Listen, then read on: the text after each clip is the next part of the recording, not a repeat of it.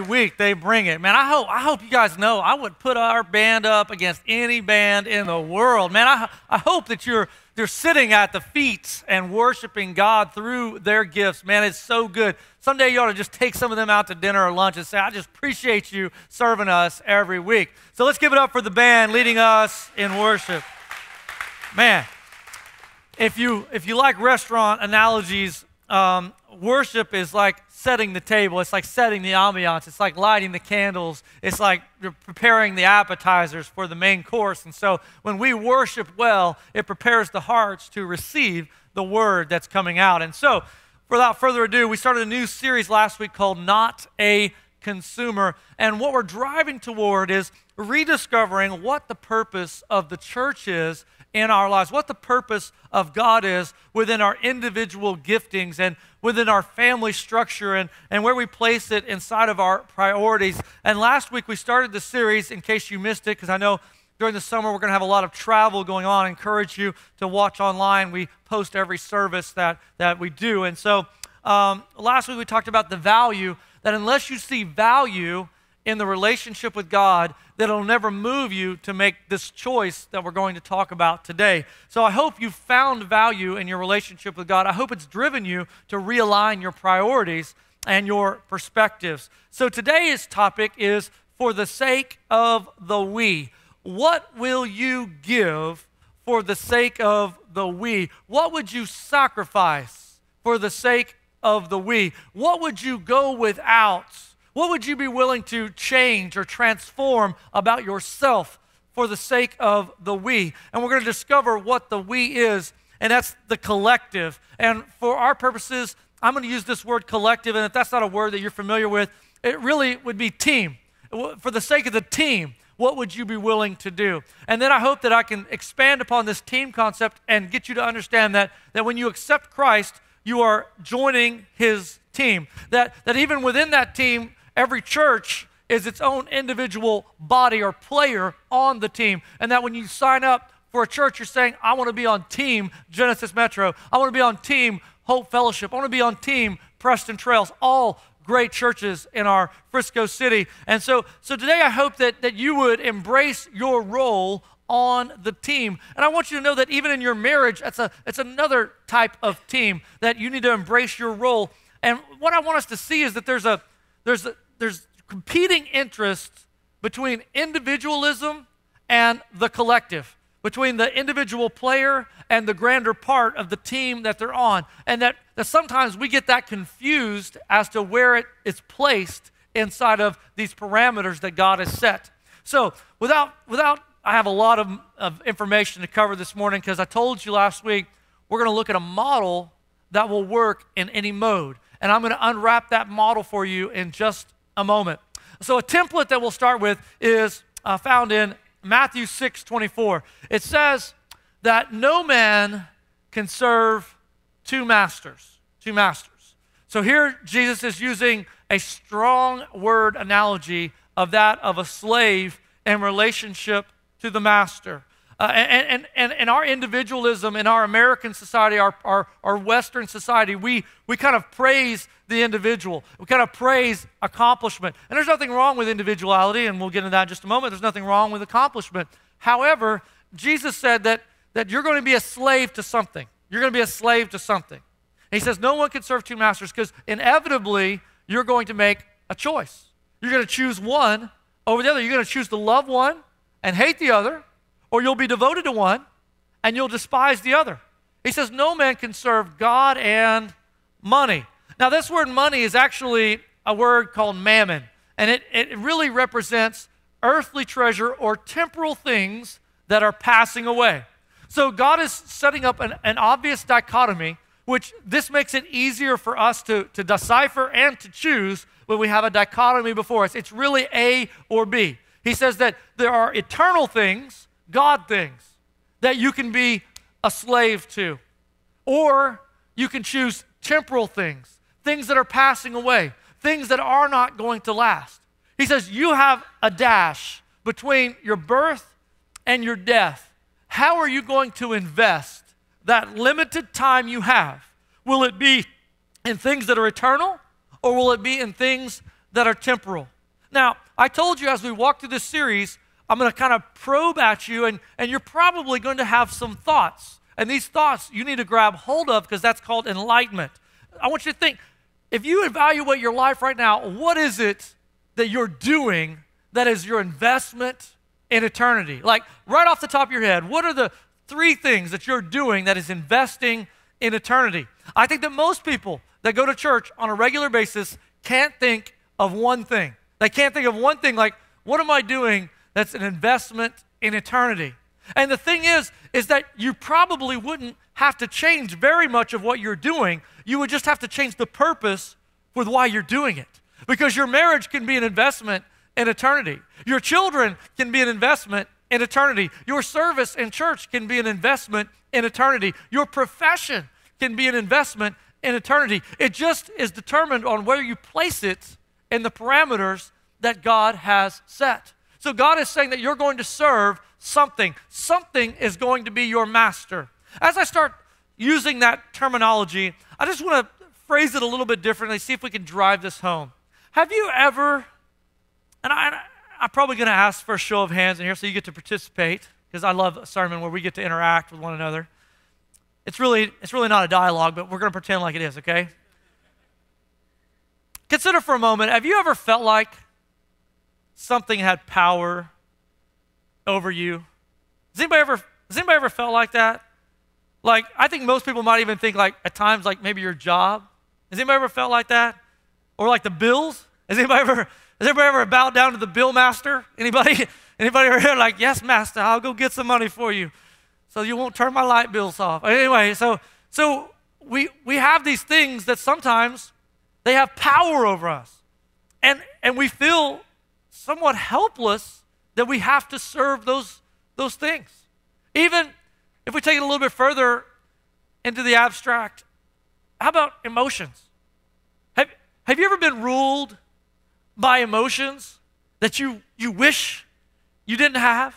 Do I have any like short fuse people in here? Anybody here is maybe at times like the road rage monster comes out? Anybody like, or like out on the football or wherever it may be, just the competitiveness kind of gets the best of you, and the next thing you know, like you're saying things and doing things and like at a level, and even like parenting, has anybody ever like flown off like a little bit too far? Like you know, the children are like, what's going on? Like you might need like a glass of wine and a timeout. Is anybody, can I get a witness? Anybody, am I talking to anybody in here that like, and you see, like it's almost like you're having out of body where you see yourself saying it or doing it, and you're like saying to yourself, why are you doing that? Why are you saying that? Like, I can't believe you keep on repeating this thing. It has power over you. If you had a perfect choice, you would never choose that thing.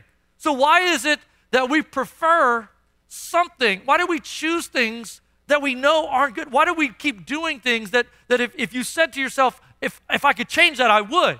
Because it has power over you. It could be lust. It could be an addiction. Whatever it may be. It could be the praise of other people. It could be the quest and desire for power. Always chasing that next level, believing that when you get to that level, then everything, and it's something that is a fantasy. There's no level that's going to satisfy you, because what you're trying to do is build yourself up, not build the kingdom of God. And the Bible says that wealth is an elusive thing, that it says you have it for a moment and then it sprouts wings and it flies away. So chasing after the carrot and the stick of the things of this world, it's never going to satisfy us. So Jesus is putting forth this truth to you that you're going to be a slave to something. You're going to be the slave to the things that are of this world that are passing away, that lead to heartache and regret, or you could choose me as your master. And God says, when you put your life inside of my parameters, everything will work. So I want to unfold God's model real quick. Simple structure here. We see a box. And inside of this box, that's God's parameters. That's the collective. That's the kingdom of God. That's His will. That within inside His word, that's His calling in your life. All of those things are synonymous. So here is the model that works in every mode of life. So you have to decide. So here's where you have the choice. You see, God made you with the power to choose. So none of this is going to happen on accident. If you're waiting to fall into, God's will, if you're waiting to one day just wake up and have a blessed life where you have peace that surpasses all understanding, where you have joy to replace all the anger that's in your life, if you just think that one day you're going to walk into church and I'm like a magician and I wave my wand and that just happens in your life, that's not the way that it works. It's a willful choice on our behalf. So the life that God has planned for us is something that we must choose. We must take these pieces of our life, our individualism, our goals, our family, our marriage, and we must submit them to the parameters that God has set. And as we place them inside of his parameters, it says it'll be blessed. It'll be blessed. It will produce good things. So if you look in your life this morning and it's not producing good things, if your communication isn't producing good things, if your profession isn't producing good things, if your children aren't producing good things, this is a great place to start. Ask yourself, are you living inside of the collective? Are you living inside of God's parameters for your life? As a matter of fact, if we take this model, let's push it down into marriage. So in marriage, if we broke it down and we say, okay, there's a role for the husband as an individual, there's a role for the wife as an individual, there's a role in parenting, then there's the goals of the marriage. So as we take the big model that works for our whole life and we put this model on top of the different modes of marriage or even business, then it just works. I'll get into the business model in just a moment, but I want to touch on one thing. One thing that I see creeping up in a younger generation, and it's not that it doesn't apply to all generations, but I see something that I just wanted to touch on, all right? Just a little, if y'all permit me, you don't have a choice, but you just permit me for a moment to speak into this codependent style of relationships that is being promoted in our culture today. I want to help you out. I want to help you out. If you're newlywed, all right? I want to help you out. If you've been married for 10 years and you're doing it wrong, I want to help you out, okay? And so here's the thing. There's like a philosophy that's being ingrained in our society that we have to do everything together, all right? Everything must be done together. That is not good, all right? That's not healthy. Let me give it to you in a business analogy. What if the accountant said, we're going to go out and we're going to do sales? Have you met very many accountants? They're not usually salespeople. Can I get an amen? I mean, they're great at what they do, but they're not like, go out and like, hey, how's it going today? You want to crunch some numbers in a spreadsheet? No, that's a sales guy goes out, hey, let's play a round of golf. Let's go do whatever. Let's build a relationship. But what if the salesman had to do the accounting? Oh my gosh, right? Like, oh, where's that? I don't know. Well, it doesn't really matter as long as it goes. No, it doesn't matter. Like, tell an accountant that a receipt doesn't matter. Like, they will freak out, okay? No, it matters. And so they have roles. You have an individual role within the collective of the team. Man, these parents that say of their newborn, like say the baby's up at like 2 a.m. and is crying, and they have this mindset, it's like, well, if I'm going to suffer, you're going to suffer with me. You get up. And now both of them are exhausted, so what happens at 6 a.m.? Who's going to be, what happens when you go to work the next day? If you don't have refreshment, then all of a sudden your desire for equal suffering inside of the collective, not embracing your role. See, you have a role, and they have a role, and when everybody does their role, you remain individuals inside of the collective, and you do what's best for the team. So whenever we have a selfish mentality that says, well, I suffered, so you suffer, that's terrible. Can I get an amen? That's just terrible. That's terrible thinking.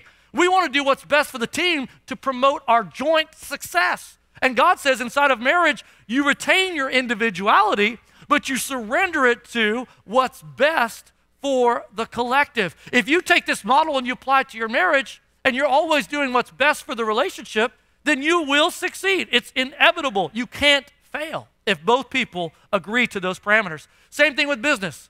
You could ask yourself, are my business goals aimed at promoting the kingdom? You could do it so many ways. You could say, well, if I make more, that just means I have more to give. Or am I providing opportunities for other people to provide for their families? That's a great thing that's in business. Am I striving for a promotion just so I can have more influence to shine a light? If you're in the service industry, and let's say you're a doctor, you're a nurse, what an incredible opportunity to literally be the hands and feet that serve the hurting in this world.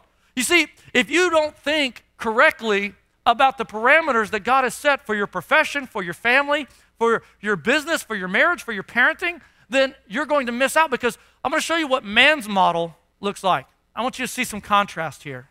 See, in man's model, we have the box of God's will. And this is not really focusing on unbelievers today. This is focusing on how Christians typically do life. This is the average, the majority of Christians in this world. We kind of say, okay, there's some things that go in God's box. All right, I'm going to put faith. Obviously, can't have faith without God. So I'm going to put faith. That's God's. All right, my faith. I believe in Jesus. I believe in Jesus. I believe he's the Savior of the world. Can I get amen? Yes. Jesus. High five Jesus. Gives me eternal life. Don't have to go to hell. Yes. Faith. So then I might put, marriage. That goes, I got to give that to God, right? I mean, because he gave me that wife. He gave me the husband. And so, I'll give that to him. Children, of course, they're a heritage of the Lord. And then you start thinking about your goals for life. Your goals for life. And I kind of put that like where it kind of straddles there, because what happens is you pick, right? There are some goals that you're going to say, okay, that's under God's banner. But then you'll inevitably find yourself investing in these things, this mammon that Jesus talked about, and those things will be outside of God's will. Now, they can be like worldly things that are good causes. But what if you substituted a good cause, like you wanted to raise $10 million for a charity? Good cause. What if you gave nothing to the church? If we save the body, but we condemn the soul, what's the greater good? I'm not saying don't give money to charity. I'm just saying there's one investment that leads to eternal life change. And there's only one cause. There's only one cause that's great, and that's the church. And so if we see things correctly, it gives us a lens through which we can appropriately place and invest for eternity. So here we see that we have goals. Some are inside, some are outside. And then we have individualism. And this is where the problem really lies. Second point on your outline, individualism without parameters is poison. Individualism without parameters is poison. Now we'll put the model back up. You see, this will describe original sin. So go with me in your mind for just a moment. The God of all creation. Got my yes, it's back up there. The God of all creation, he speaks the world into existence. And that's impressive just in and of itself, right? I mean, that you could just say earth and there was earth. You could say sky and there's sky. If you believe in evolution, show me your evidence. Show me your evidence that you could have design and intricacy on accident. Show me one thing in life where you have design and intricacy that happened on accident. I will show you every time that there's design and intricacy, the more complex, the more necessary there is for design. And the creation is infinitely complex. Therefore, it must have an infinite designer. And so we call him God, by the way. And so as you're considering this God, here he puts these parameters into place, and he creates Adam. And then on top, like after he's topped it all off of all great things in creation, he gives him a smoking hot wife named Eve, all right? And then he said, be fruitful and multiply. I'm not going to give you a theology lesson in that, but that was good, right? He said, all things, Adam, it's yours, right? All things, Eve, it's yours. You guys enjoy what I've created from the ends of the earth. If you want to go to the Bahamas, just go knock yourself out. It belongs to you. Here are the keys to the world. Wrap your mind around that for just a moment. It's all yours. It's all yours. Imagine if you owned the world, how great life would be. No stress. There's no bills. There's no suffering. There's no disease. There's no death. I mean, it couldn't get any better. There was just one little tree sitting over here in the garden. He said, just don't touch that. Don't even look at, don't even mess with that over there. And Adam and Eve, this force, came walking in the garden one day. And we call him Satan. We call him the father of lies, the tempter. See if you know him. He came walking into the garden, said, don't you know God is lying to you? There is so much fun to be had right over here, and God's just trying to keep you from it. God has an ego complex. He knows that if you were to experience that, you'd be equal to him, and he's just trying to keep this from you. You see, temptation always comes with someone taking a truth. God was trying to keep it from them and twisting it, because the motivation of God was to keep them from pain. The motivation of the enemy was to cause them pain. And then we choose things outside of God's parameters, and they always cause us pain because there's poison in individualism when it goes outside of the parameters of God. And so they grab a hold of the forbidden fruit. They reach outside of the parameters that God has set. Believing that God didn't know what was best for their life. I know I've got to be preaching to someone in here today. Am I talking to anybody in here that has ever reached outside of the parameters that God has set? Because the me monster will consume you and everyone around you. It will consume every relationship whenever you choose you, the me, above the we of the collective. Think about how every marriage breaks down. It starts with someone saying, I'm going to take my individualism, I'm going to put it outside. What I want in the relationship is more important than what's best for the relationship. You see, the collective always has to supersede the individual, and the individual has to surrender to what God's will is, and whenever they surrender, they raise the white flag, because here's the truth. You wouldn't have to think very long in your catalog, your Rolodex of memories, to think, have you ever reached outside? Has anybody ever experienced the pain of reaching outside of God's will? That you grabbed a hold of the forbidden, you grabbed a hold of the thing you knew you shouldn't touch. And what does it do to your heart? What does it do to your soul? You begin to feel dead inside. You begin to go to this place where you don't feel love. You don't feel joy. You become numb. And you walk through life and relationships not being able to give something because you're living outside of the parameters of God. Don't you want to have something to give the people you love? Don't you want to have something to invest in the people that you say are closest to you? When you choose your individual will above what God has said, every time it will poison the relationships around you. No man can serve two masters. Either it's inside the parameters of God or it's outside, and it's going to cost you. As I was thinking about this, I was thinking, how do we move from consumer to contributor? How do we, inside of our marriage, how do we move from consumer to contributor? Inside of our church, our team, Genesis Metro, how do we move from consumer to contributor? Because there's a season for consuming, for maturing. But then the majority of your faith is to be lived out in giving, investing, teaching others what God has taught you. And so I think that we failed somewhere along the way to realize the progression. And we're holding ourselves to a standard that is less than what God has asked for. God has asked for that we hold ourselves to this standard of how can I give in my marriage? It's not about what I stand to get. It's about how can I give? How can I give in my parenting, not using my children to try to prop up my happiness? How can I give in my church rather than always just receiving? And so if we start to look at it from a contributor's mindset, I had 3 points of reference for you today. Number one is that the cause has to come above your comfort. If you want to transition from consumer to contributor, we have this story that's in Luke chapter 21.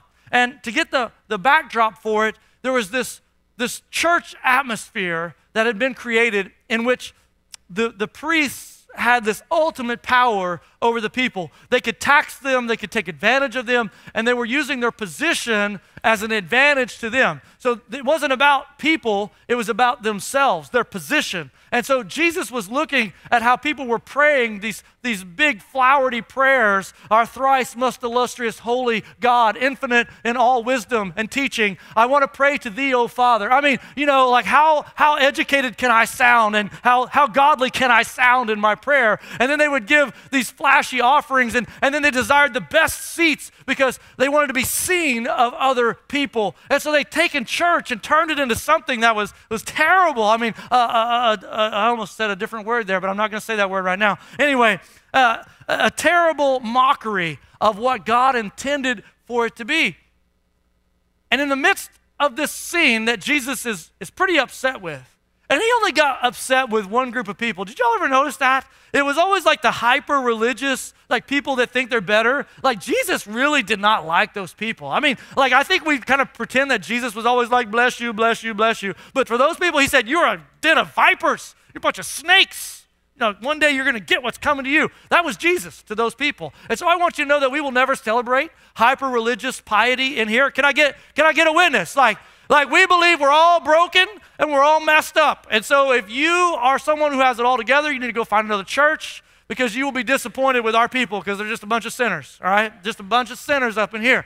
And so here we are, and Jesus is witnessing this crowd, and Jesus takes time to teach us an incredible lesson about cause above comfort. He says there was this widow, and all these wealthy people were around her, and they were splashing the hundreds, maybe the thousands, splashing it in the plate, and like, hey, watch this, boom, drop that big check in there. Pastor, did you see that?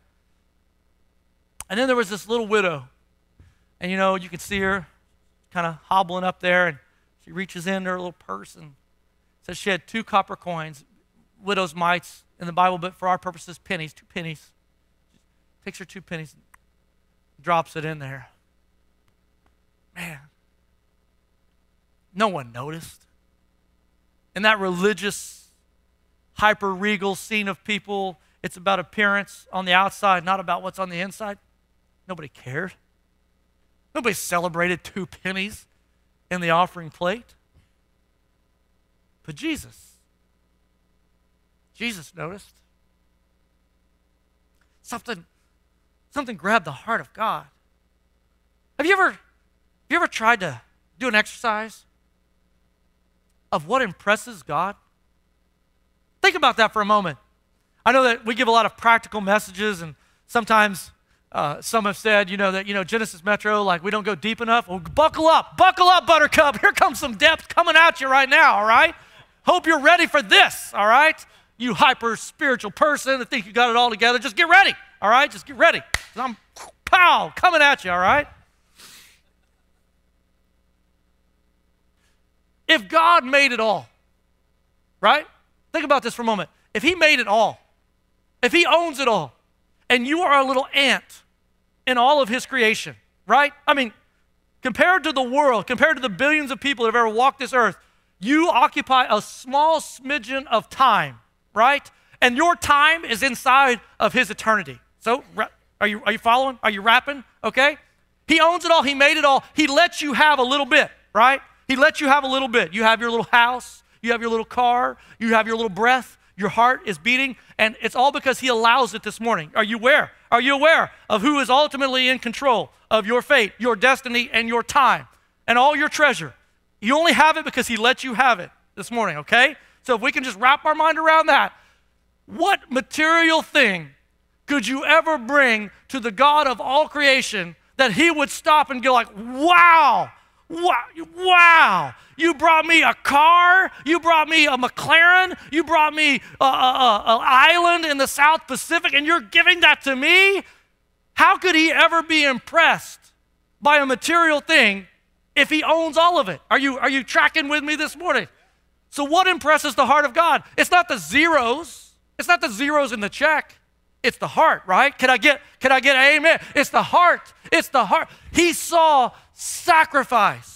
Do you know what impresses the heart of God? Sacrifice. A heart that says, I care more about the cause than I do about my comfort. He said, you all gave out of your wealth. You put something in there, and it cost you nothing to splash the pot with your sacrifice. He said, but she gave out of her poverty. As a matter of fact, she gave all that she had to live that week. She had the heart of sacrifice. She cared more about the desire to contribute than she did for her personal desire for comfort. Oh man, does that sound Does that sound deep enough to anybody in the house? I mean, could we all just try to take one step of depth today to try to get to the point that in relationships we care more? We care more about the cause of marriage than we do about our personal comfort. We care more about the cause of Christ than we do about buying the next shiny trinket and toy that is passing away. You can only have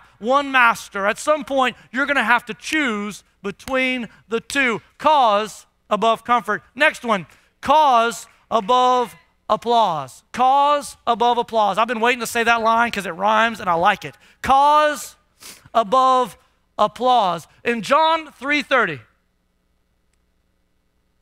John the Baptist says, he must increase, but I must decrease. Now, if you don't know the backdrop, John the Baptist was the Billy Graham of his culture. John the Baptist was the greatest preacher of his era. John the Baptist had the biggest crowd that was following him, followers that were willing to die for him. And here comes Jesus on the scene, competing for the same crowd. Now, if you've built something, don't you think that you might be loyal to what you built? Don't you think you might be protective of what you built? Don't you think you might be tempted to go, no, this is mine, God. I built this. John the Baptist instantly recognizes who Jesus is, and he says, I would rather serve the cause than have the applause of men. He said, I must increase. If I have to take a step back that Jesus might shine a little brighter, then I gladly pay that price, is what John the Baptist said. I wonder if there's anything that's in our individualism that when we meet Christ, there might be something that we have to take a step back in order for him to shine a little brighter. Can I get a witness in here this morning? Is there anything that's in your life that God says, I want that and I need that. I need you to surrender that in order for me to shine a little brighter. And we say, no, God, you can have everything, but not that. I don't even have to tell you what it is because the Holy Spirit fills it in for me right now in this moment. You have something that you say, no, this is my marriage, God. That's not your marriage. You stay out of this. These are my kids. These are my kids. No. Are you taking your kids and putting them outside of the parameters of God? Are you making choices predicated on what you want for them? Not even considering what God might have for them? Would you rather them have a blessed material life and make hundreds of thousands of dollars and have broken relationship and broken family and broken kids and broken everything in their life, broken hearts? Or would you rather them have God's will in their life and they live through a meager existence on this world, making $30,000, $40,000, or a missionary somewhere, living below the poverty line here in America, but impacting eternity? Which one do you want for your kids? Is it even in the consideration? Have you even prayed like, God, your will for my kids? Your will, God, for your kids? Do you think it would shift some things if you started looking at it from God's perspective? Maybe. God, your cause above all applause. The last one. The cause brings us clarity. Here's a tough one. You have to lose in order to win in love. You have to lose in order to win in love. The Apostle Paul teaches us this truth in Philippians chapter 3. He says, whatsoever I've gained up to this point, I now count as loss. Now, watch this. All the individual accolades that I have. I mean, he was Pharisee of the year. I mean, he was recognized as the guy on the council of Jerusalem, the Sanhedrin, of Benjamin. I mean, anything that you could put in the pedigree, we would put like Harvard Law. I mean, he's clerked on the Supreme Court. I mean, everything that you could ever want and be recognized for was the Apostle Paul. And now he meets Christ. And he says, all the things that I thought were gain, all the things that I had worked for, all the things that I had lusted after, he said, now we're lost. They were meaningless. They no longer brought me joy. They no longer brought me satisfaction. I found something that was greater than the things that were in this world. All the things that were gain, I now count as loss. As a matter of fact, I've suffered the loss of all things for the surpassing value of knowing Christ. knowing Christ. Now watch this. He says that knowing Christ was more valuable than anything else in his life. Last verse, it says, as a matter of fact, to know him and the power of his resurrection and the fellowship of his sufferings and even in his death. Now, in between services, I inspired myself, believe it or not. And sometimes I'm looking back through notes and I'm like, dude, watch this. The power of the resurrection. And then it says, becoming like him in his death. How do you know the power of the resurrection without death? How do you know it? How would you know the power of the resurrection if there wasn't a death that preceded the power of the resurrection? The resurrection only happens after something was lost. Jesus lost his life in love so that you can win. Are you hearing me this morning? You couldn't win without him losing. He had to lose his life at the cross so that you might know the power of the resurrection. The only way that you can know the love of God is to lose yourself inside of the relationship. He says, no man can serve two masters because you will always love the one and hate the other. This morning, who is your master? Who is your master? Are you the captain of your own ship? How many icebergs are you going to have to hit before you realize it would be better if Jesus was leading this thing? Can I get an amen this morning? Man, the Apostle Paul said, when I lose, I win. What if in your marriage, it wasn't about winning, it was about losing? What if you were losing yourself in the relationship so that you could promote the love you have for your wife? You think that might inspire a different response than the constant fighting that you get? What if you lost when it came to your kids? You lost what you wanted for their life, and you try to start instilling in them whatever it is that God wants in your life. That would be success. Man, if you're thinking about it, Jesus constantly preached this. He said, love the Lord your God with all your heart, with all your soul, with all your mind. Lose yourself, love God, and then love others like you love yourself. Lose yourself to the cause of others. As a matter of fact, Jesus demonstrated this in the Garden of Gethsemane. He prayed, Father, not my will, but yours be done. So in other words, his individual will as a man was to try to avoid the pain, avoid the suffering. But his godliness said, I will surrender my individual will for the cause of the collective. I would rather save the people and go through the personal pain. I would rather have the sacrifice of myself so that they might win in life. You see, if you want to win in love, you have to lose. You have to lose. And the more you lose of yourself, the more you will find love. And I'm telling you, it just works. If you tried God at that level for a month, just a month of real Christian living, cause above comfort, cause above applause, then that cause will ultimately give you clarity with which you can make decisions. Many of you constantly go through life. Tell me if I'm preaching to you this morning. And you don't know which way to go. You don't know which way to go. You're tempted to even reach outside of those parameters. Some of you might be facing temptation right now. This very morning, there's temptation waiting for you on the other end of a text. What is it that gives you clarity, that keeps you from jumping off the edge to your death? What is it that keeps you? What is it that saves you? I'm telling you, to know him, the surpassing value of the knowledge of Christ is what will keep you. It's what will save you. It's what will protect you.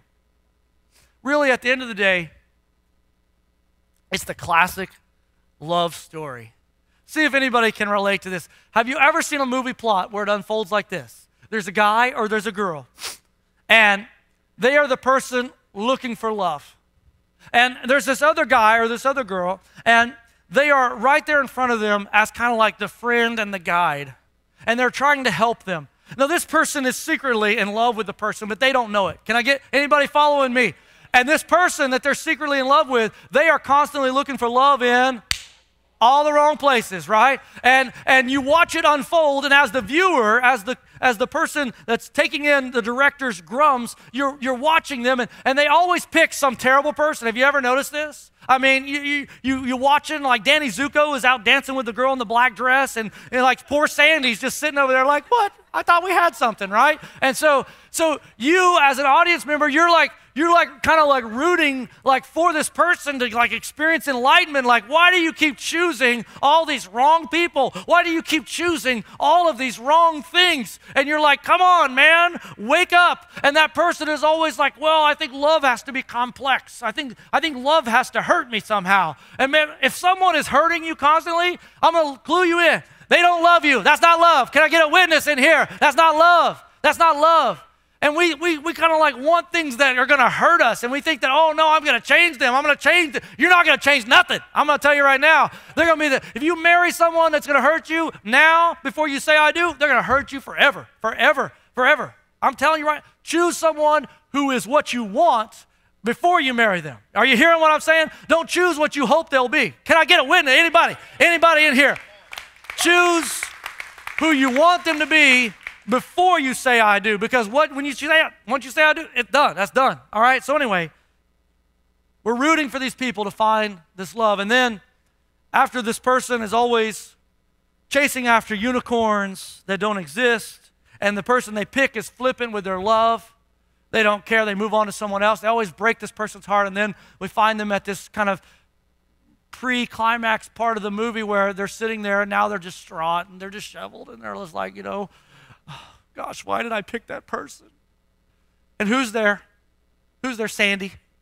Sandy's there. Sandy's like, I've been here all along.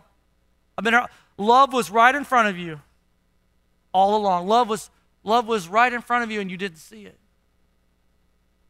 I wonder if you could transpose that picture onto God. He's created you. He's loved you. He's done everything for you. He's the friend that's constantly trying to help you get through all of this stuff, all this crap. And you keep going looking for love in all of these terrible places. You keep wanting the world to love you. You keep on doing relationships in a worldly way. And you keep saying, no, it's going to work. It's going to work this time. It's going to work this time. And every time it breaks your heart. How much pain do you want before you realize that something has to change? And the change is your choice. It's your choice. That's the only thing that stands between you and the blessing of God is your choice. This morning, love has been standing in front of you all along. Your completeness is standing right. Your freedom out of the slavery that you've been in is standing right in front of you. At some point, you have to say, I'd rather do it God's way. And the moment that you say yes to God's way is the moment everything is going to start to work in your life. Let's pray. Father, we come before you and we ask in the name of Jesus that you take this truth and you set people free. There's people standing on the edge of temptation wanting what they know is going to hurt them. They keep going back to the same thing over and over again, even though it hurts them over and over again, because we have this power over us. This power called sin, this power called lust, this power called greed. And unless we choose you, God, at the supreme level, unless we surrender our life and our rights, and we become a slave to the cause of Christ, we will always fall victim to the world and its heartbreak. God, I pray that you would give us clarity this morning to know the power of the resurrection that's on the other side of choosing to die inside of our choices and our will. God, pray, drive this truth home and change families today. God, we ask these things in your name. Would you guys stand as we worship?